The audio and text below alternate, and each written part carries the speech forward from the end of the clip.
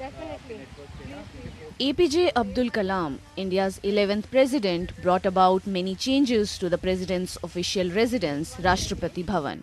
Among them is the spiritual garden. The garden has plants associated with various religions.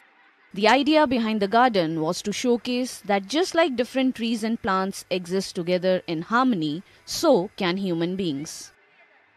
इस garden के अंदर different species जो different religion के अंदर important है, जैसे पारस पीपल है, क्रिसमस ट्री है, कल्प वृक्ष है, चंदन है, रुद्राक्ष है, कल्प तरु है।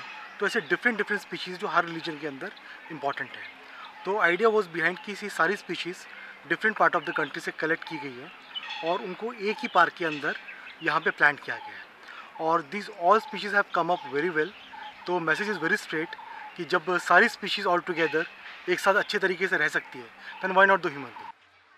The Rudraksh tree associated with Lord Shiva greets visitors as they enter the garden.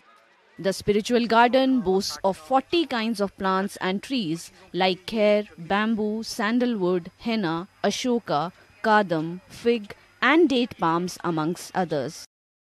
तो आप ये ट्री देख रहे हैं, इसका बोटानिकल नेम पाइकस कृष्णे है, जो कि भगवान कृष्ण को जोड़ते हुए, और जो इसकी सबसे जो पिक्युलरिटी है वो इसका एक लीफ है जो मैं आपको भी दिखाना चाहूँगा।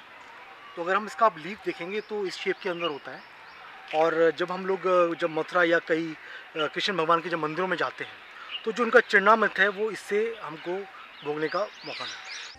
Surrounded by a biodiversity park, the bonsai garden and the herbal garden on all sides, this musical garden brings in liveliness to the area. The musical fountains dance on classical tunes of the Shehnai, the Veena and even the Vande Mataram.